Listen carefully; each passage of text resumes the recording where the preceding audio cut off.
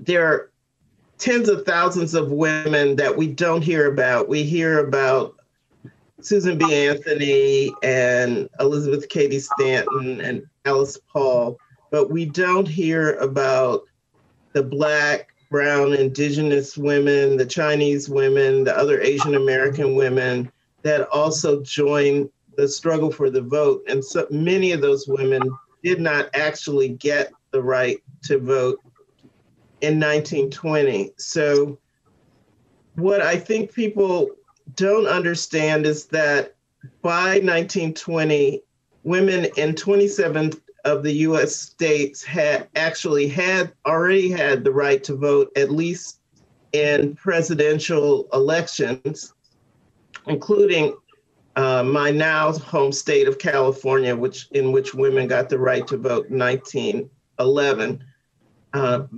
But after 1920, there were a number of women that still couldn't vote. Black women found themselves able to register and then being taken out, literally forced out of the polls and not being able to vote because of their race. And the suffrage movement refused to take up their cause. Puerto Rican women were unable to vote because they were from a territory.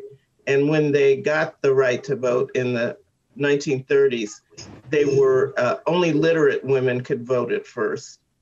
Asian women who were immigrants could not vote because they were ineligible to be citizens until some groups in the 1940s, but most until actually 1965 with the Voting Rights Act. Indigenous women couldn't vote, the majority of them, although we have some pictures in the Natural History Museum of women, Paiute women voting in 1913. Most Native American women couldn't vote in 1920 because Native peoples did not become American citizens as a whole until 1924. So this is a time for us to think about who got the right to vote in 1920 and who was excluded and had to continue a fight for the right to vote.